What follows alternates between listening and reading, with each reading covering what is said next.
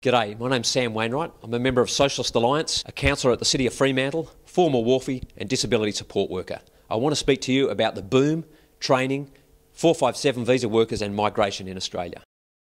The recent news that Australia's first enterprise migration agreement had been signed between the federal government and Gina Rinehart's company of the world's richest woman, says a lot about politics and society in Australia, namely that our governments are subservient to big business and to mining big business in particular.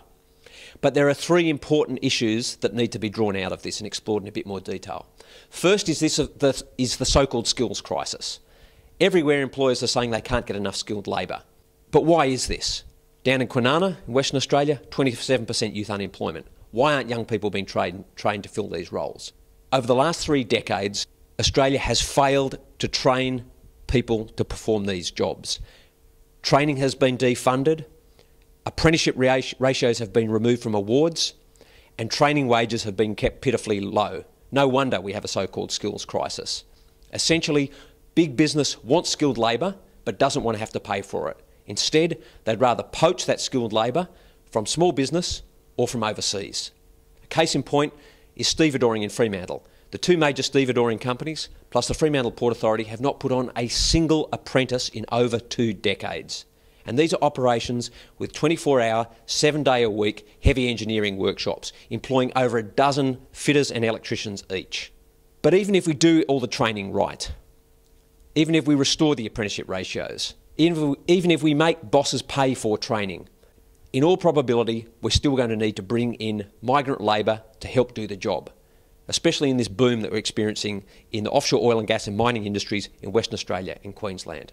And there's nothing wrong with that in and of itself. Australia was built by migrants. Migrants have become a vital part of our society, our culture and our union movement. The problem is not migrant labour. The problem is guest labour, a special category of labour, in this case, in Australia, the 457 visa system, where you have a second-class layer of workers who are dependent on the employer for their residency, who have no guaranteed path to residency, who can be kicked out of the country when the boss doesn't want them anymore. That's the problem. Remember, all the migrants that came to this country after the Second World War were given permanent residency with full citizenship rights. And that's how it should be today.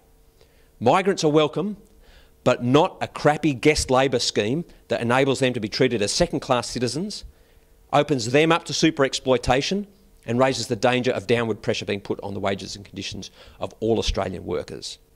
That's the important thing. Restore training, full citizenship rights for migrants. Of course, in the meantime, there are already 457 visa holders in this country, and our response to that is important. It's very important that we don't blame the victim. Let's bear in mind, some of these workers come from countries that are much poorer than Australia. And even under the disadvantageous conditions of 457 visas, there's still jobs that they need often. So kicking them out of the country isn't going to solve anything. No, instead, what we need to do is to welcome them, organise them, join them to our unions, so that those workers cannot be used as a wedge against the wages and conditions of the rest of the workforce.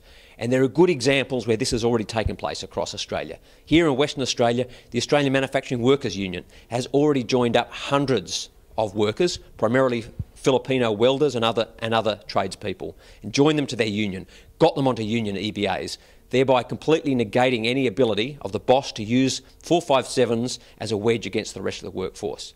So in the short term, we need to organise and welcome 457 visa holders into our ranks, and in the long term, restore training and give permanent residency to those migrant workers that do come and settle in this country.